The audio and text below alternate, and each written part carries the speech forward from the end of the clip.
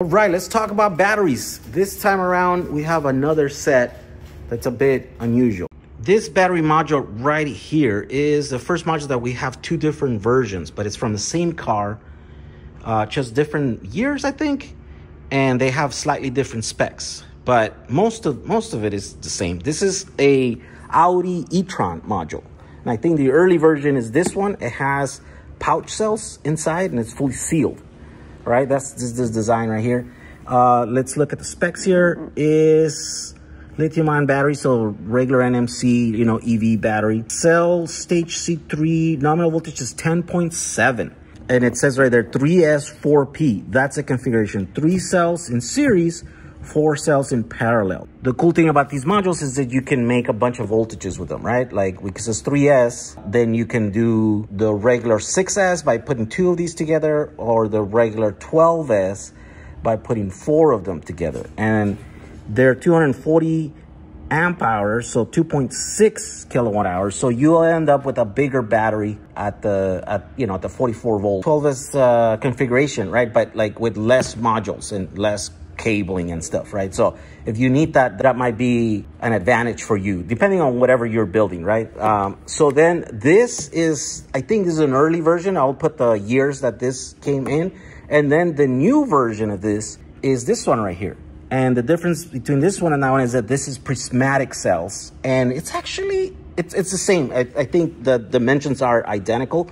You could swap these in between. And this one is also a 3S4P. They wrote it backwards there. This one, the voltage is slightly higher. The nominal voltage is 11.1, or this one is 10.7, right? But this one, the nominal capacity is 288 amp hours, which makes this module a whopping 3 kilowatt hours. This thing is tiny. It's tiny. It's like some of these other modules that we're getting, they're like a 2.1, right, the capacity on these, and this one is a 3.1 kilowatt hours. So these cells, whatever cells they're using in here, they're prismatic, they just hold that much more energy. Their energy density is higher, and this is pretty built pretty tight.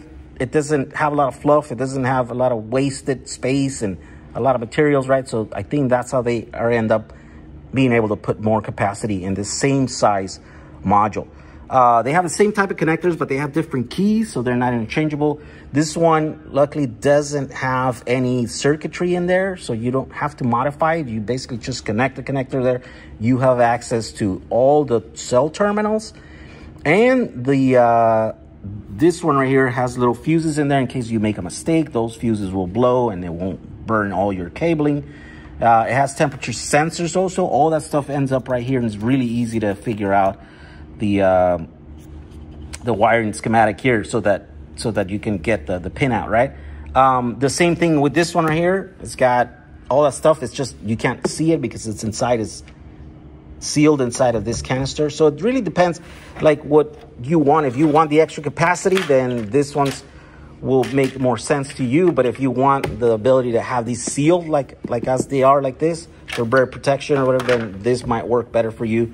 If the 3S works for you, then this is a really, really good and really affordable battery modules that are right now on our website, right? So you can choose. These ones are going to be a little bit more expensive because, well, they have more capacity. And so these ones are newer, and there's less of these ones. These ones, there's more.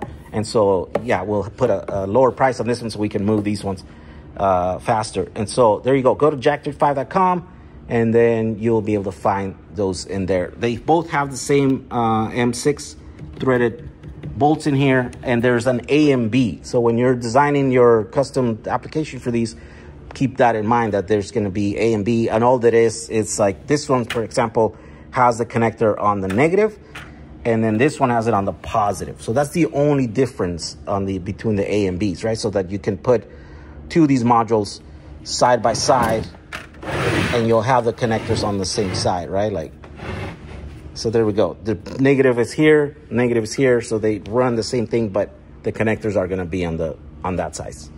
So yeah, just in case when you're designing this, your custom car car conversion, or whatever you're going to do. If you're going to do a DIY Powerwall on this one, you can use these for pretty much anything. At these configurations, you can build almost any voltage with them, right? So there you go. Go to jacktherify.com. You can see them there. We'll see you guys in the next video. Bye.